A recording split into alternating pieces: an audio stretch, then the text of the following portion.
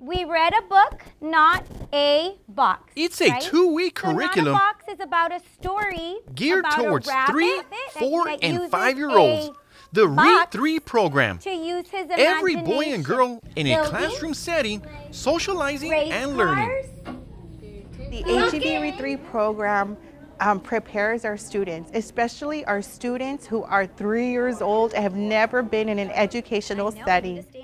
What they see, Okay, let's school see is what- loads of fun, where they get to participate, Let's see what laugh, and Ashley's play gonna be. games Go ahead. like this exercise, where a student goes in front of everybody and the imagination takes over. I want to be, but you're not supposed to tell anyone what you're, they have to guess what you're doing. Look, what am I? Squeak, squeak. A mouse?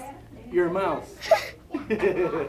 But you're not supposed to tell no one. School is good. I can play with people. What rhymes with cat? Of course, literacy is a big part of the program. At their tender age, Cat and hat. rhyming exercises help the boys and girls develop their vocabulary and reading skills. Cake. By exposing them this early, the students will gravitate to the world of reading. Tell me, why do you like to read? And why it's important? Because it's fun and it helps you learn. It's good for you. Today we're gonna Meanwhile, in another classroom are the parents. A discussion is taking place about healthy eating habits.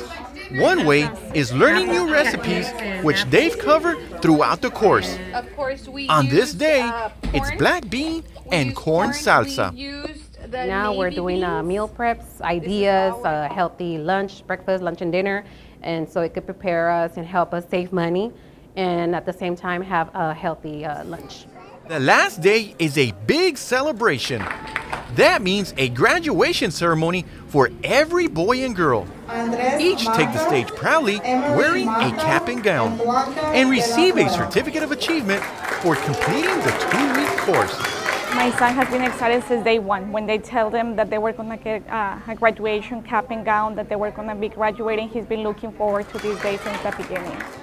Now, it's on to the new school year. They are all ready. For KWISD TV, I'm Mike Gonzalez.